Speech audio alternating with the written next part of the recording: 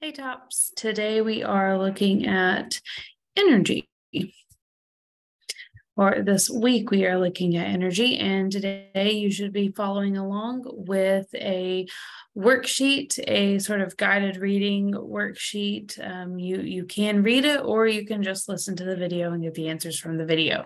So the first thing we're going to look at is the term caloric. So in the 18th to 19th century, people were struggling to identify the stuff that produced change. And so the way we described it is through the use of caloric. So caloric was defined as this quantity, so a number that would flow from a hotter object to a cooler one, because we understood that things naturally cooled down. So the caloric must have been a cause for the warming or cooling.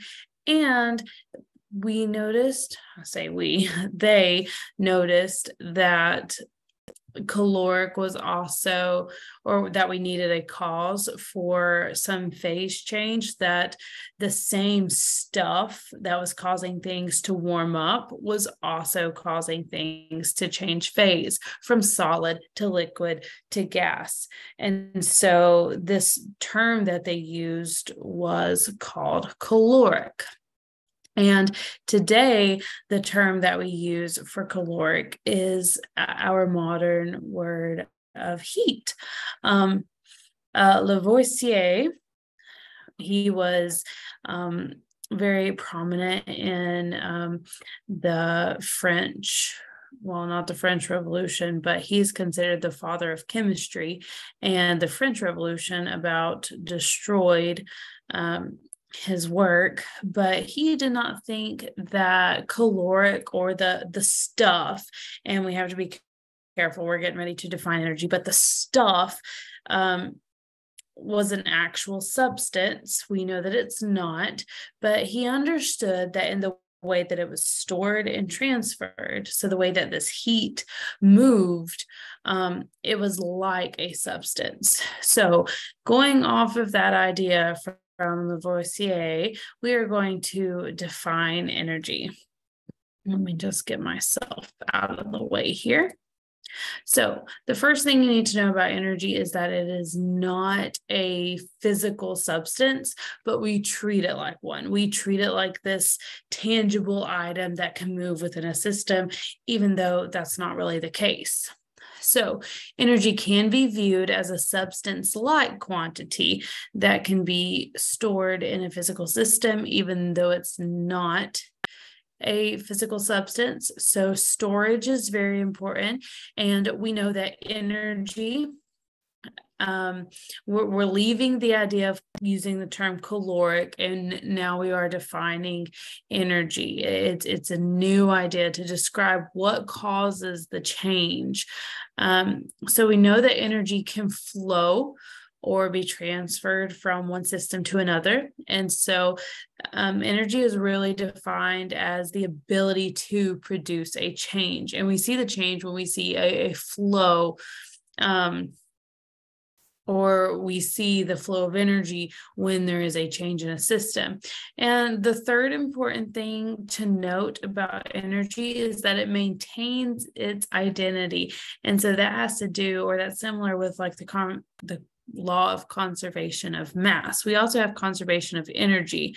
Energy doesn't actually change form. I know maybe in middle school you heard or they talked about kinetic energy and potential energy, and it was transformed. We have to be careful in using that term, because nothing about the energy itself is actually changing. It is just energy. It is an amount of energy that is producing a change. Nothing is physically changing about the energy.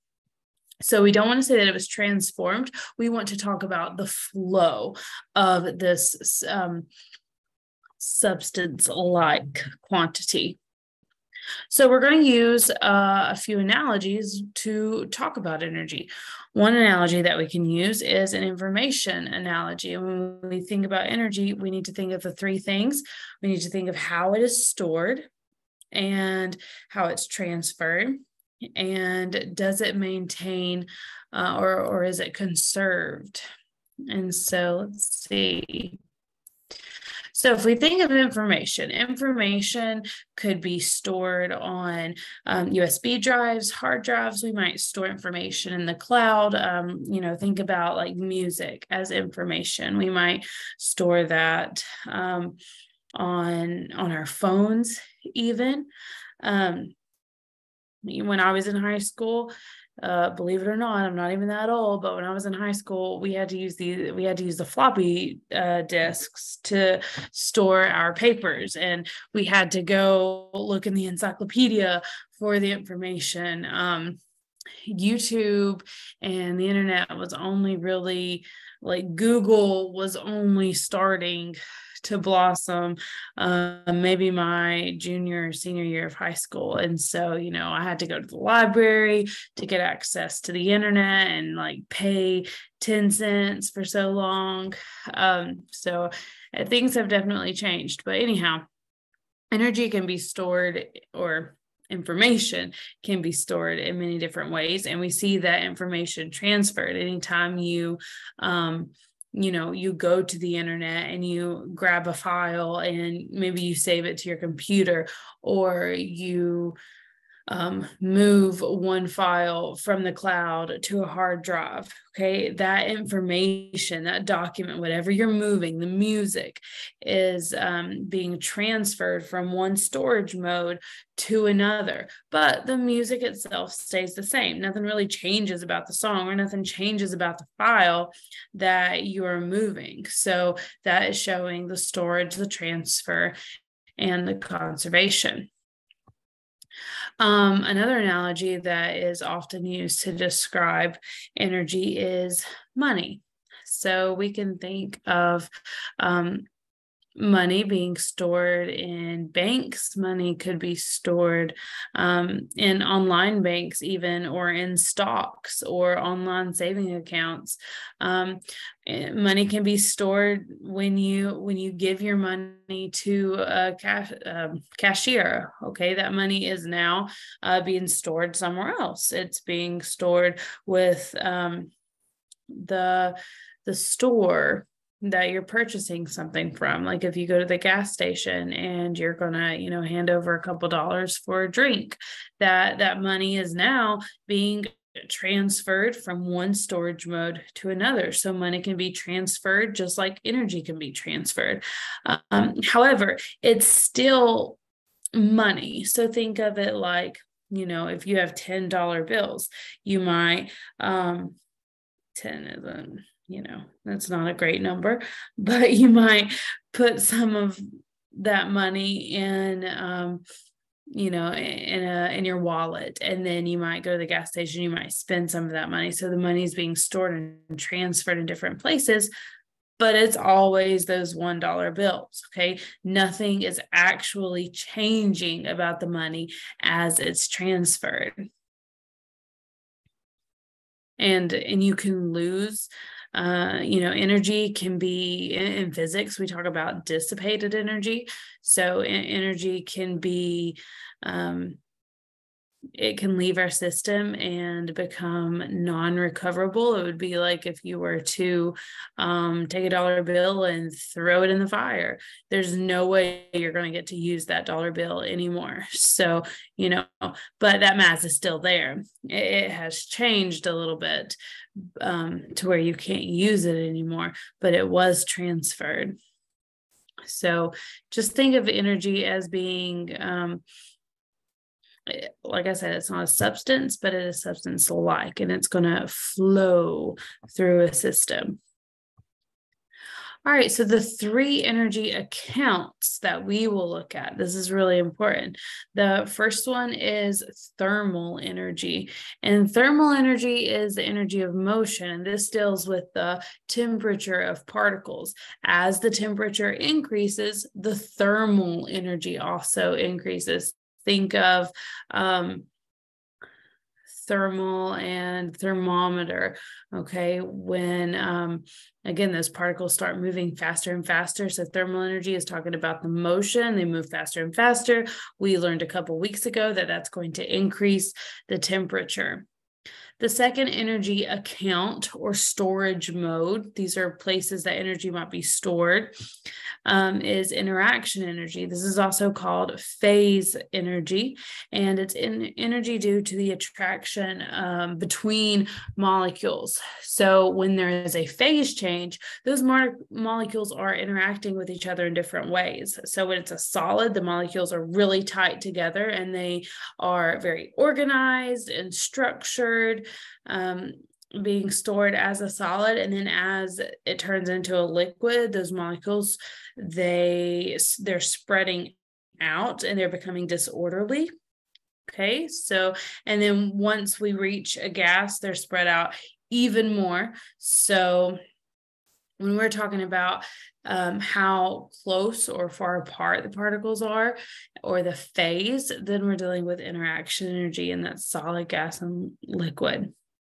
And then chemical potential energy is energy due to attraction of atoms within the molecule. So if a chemical is actually changing into a different substance altogether, we will not deal with that, but you might see that in chemistry.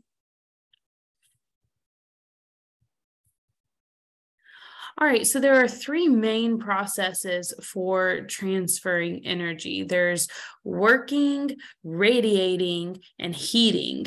So working energy, or that process, will be covered in physics if you take physics. And radiation energy might be covered in chemistry, or maybe another type of earth science or physical science. Radiation is, energy from the sun is an example of radiation. And then in chemistry, we focus on the energy process of heating, and heat is represented with a Q. All right. So that's when energy is entering or leaving a system through a phase change or a temperature change. Okay, the last thing we're going to look at is called the kinetic molecular theory. So first of all, I have this cup of coffee here because we're going to do quite a few examples of a hot cup of coffee. So it's just here to haunt you, I suppose, or begin the process of haunting you. So there are 5 parts to the kinetic molecular theory. The first one is that particles are in constant motion except at absolute zero, and that is 0 Kelvin. Okay, temperature is a measure of speed of particles. We've already discussed this. Particles move in straight lines until they collide with another particle or the sides of the container. So if you remember from middle school, an object in motion will stay in motion unless acted on by an outside force. That is Newton's first law, and we go over that more in physics. Also, the particles do not stick to one another or the walls, so they're very elastic, we would say. And particles can transfer energy through collisions. All right, I believe that is all, and let me know if you need any help filling out those guided notes.